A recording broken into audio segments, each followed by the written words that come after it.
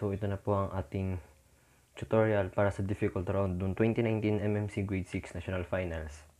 Okay, question number 1. In a class of 30 students, 12 played in the band and 17 played volleyball. Of these 5 students did both. How many students did not participate in either activity? Okay, so ang pinakamagandang approach dito is matuto tayo magamit yung Venn diagram. Kasi dito mas makikita natin. So, gagawa tayo nito ng box na sa Venn diagram. Una yan para sa universal set. And then, sabi raw, band tsaka volleyball. So, dalawa yan. Okay? Ito yung band. Ito yung volleyball. 12 played in band, 17 played volleyball. These 5 students did both. So, sa gitna yan, both kasi. So, 5 yan. Kung 17 naglalaro ng volleyball, ibig sabihin dito, yung only volleyball na lang is 12. Paano nangyari yun? Kasi volleyball daw 17, so buong ito 17. May 5 na naglalaro ng both. So, ibig sabihin, yung only volleyball lang, 12. Sabay, 12 daw sa band. So, ibig sabihin, 7 yung only band. Then, ang tinatanong, how many students did not participate in either activity? So, ito, lahat na nag-participate sa both activity na yan. So, 7 plus 5 is 12 plus 12, 24. Kaso 30 students lahat. So, kung 30 lahat, then 24 yung nag-participate sa dalawa na yan. So, minus lang natin. Sagot is 6. Okay, so 6 yung hindi nag-participate sa dalawang activities. So, the correct answer is 6. Okay, question number 2. If the 9-digit number A, 1, 2, 3, 4, 5, 6, 7, B is divisible by 45, determine all possible values of A and B. Okay, so, masasabi lang na divisible by 45 siya kung both divisible siya ng 9 and 5. So, okay. So, una, paano siya masasabi na divisible by? Dapat, di ba, divisible siya by 5 and 9. So, unang hanapin natin is dapat divisible siya by 5. Okay. Para siya maging divisible by 5. Yung B, dapat 5 yan siya or 0. So, kung yung B equal siya sa 5, ano dapat yung A natin? Equal saan? Di dapat divisible din siya by 9. So, kung 5 yung B, di masasabi divisible by 9 if yung sum ng digits is divisible by 9. So, kung 5 yung B, 5 plus 7 is 12. 12 plus 6 is 18. 18 plus 5 is 23. 23 plus 4, 27 plus 3, 30. 30 plus 2, 32 plus 1, 33. So, anong i-add natin dito para maging divisible by 9? So, plus 3 lang tayo. So, para maging 36. So, yung A natin is 3. Kapag ang B is 5. So, ano next? Yung B is equal to 0 para maging divisible by 5. So, kung 0 yung yung B natin, ano naman yung A? Okay? So, dito sa sagot natin na to na 33 kanina, kung ang B is 5, bawasan na natin ng 5 to para madali.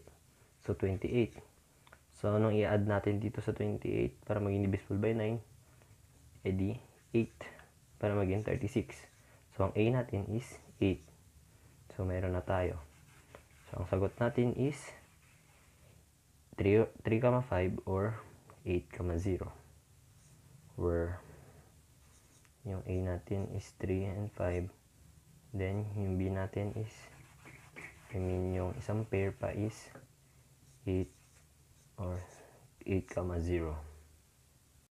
Okay, for the question number 3, the areas of two squares are 3,481 square centimeters and 1,681 square centimeter, respectively.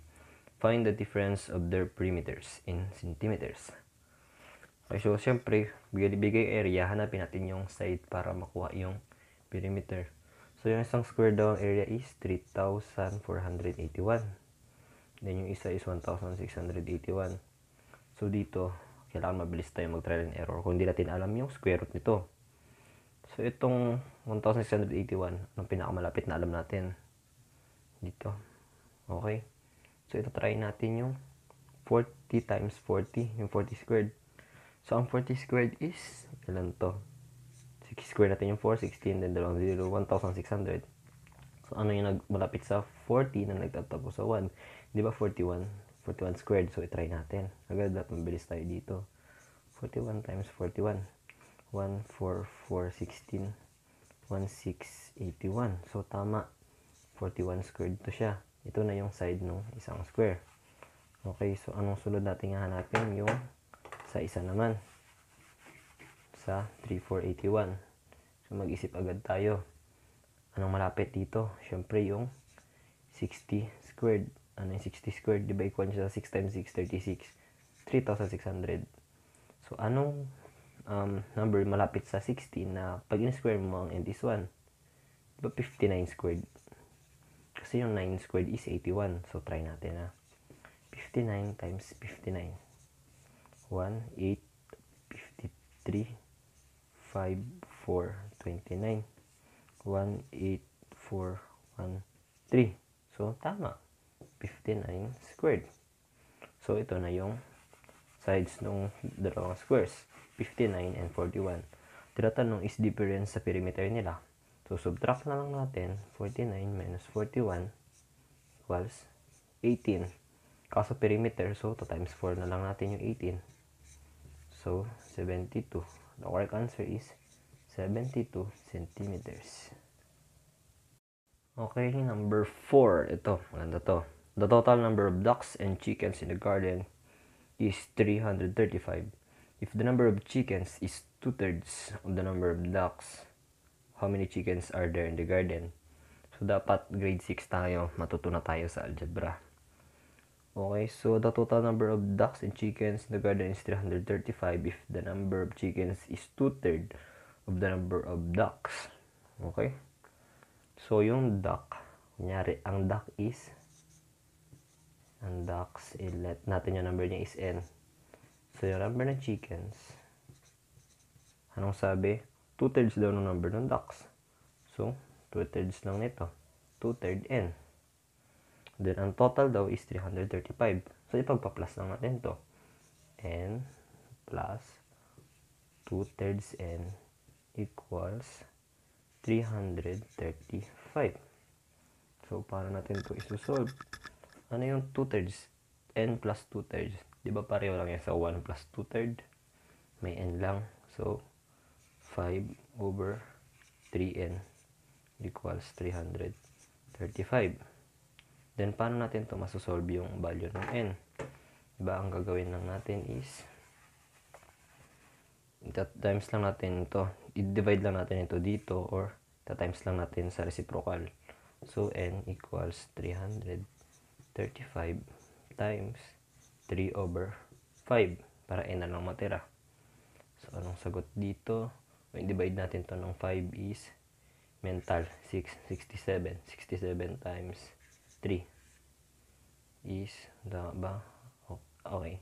67 times 3 1, 2, 201. So, n is 201. Pero ang tinatanong, how many chickens are there in the garden? Chicken ang tinatanong. Ito yung ducks, number ng ducks tong n. So, kukunin mo yung 2/3 ng 201. So, 201 times 2/3. The correct answer is, mental na lang natin. Divide natin 6, 7, 67 times 2 is 134. Okay? So, the correct answer is 134. Okay, last question na tayo mga idol.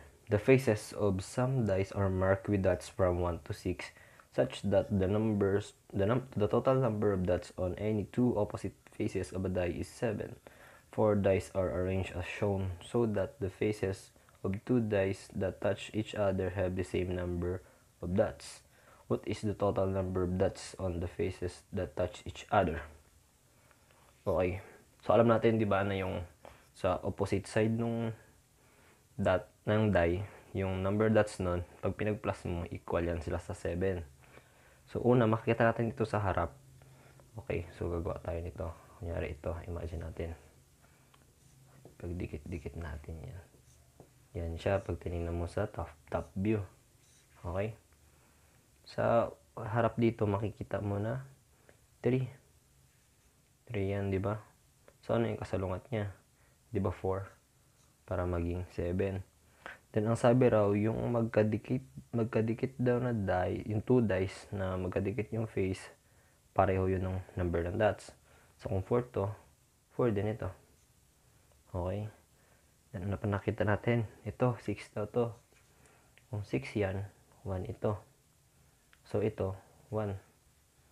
Kung 1 yan, ang kasalungat niya, di ba, 6. So, kung 6 yan, 6 din ito. Then, ano yung tinatanong? What is the total number of dots on the faces that touch each other? So, ipag-plus lang natin ito, tsaka ito. So, 6 plus 6, 12, 12 plus 2, 14, 14 plus 8 is 22. So, the correct answer is 22. Ganun lang po siya kadali.